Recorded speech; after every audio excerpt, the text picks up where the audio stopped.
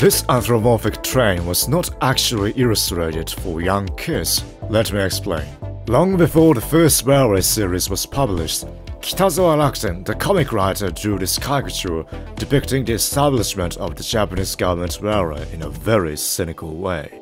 In 1908, under the rule of the Prime Minister Saionji, the Japanese government railway was formed by nationalizing the major private railways, and Yamagata Izaburo, the Ministry of the Transportation, became the head of the new nationalized railway.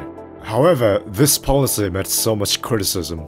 Around this time, the Imperial Japanese government has been suffering from a deficit due to the huge expense of the Russo War.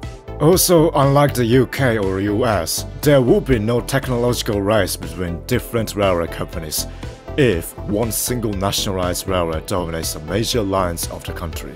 Back to this drawing, while the locomotive with Yamagata's face tried to reach the station, it got ultimately derailed while the Saionji is in the cab with a frowned face. This comic really insinuates the fact that the people cast cold eye on the future of the Japanese government railway.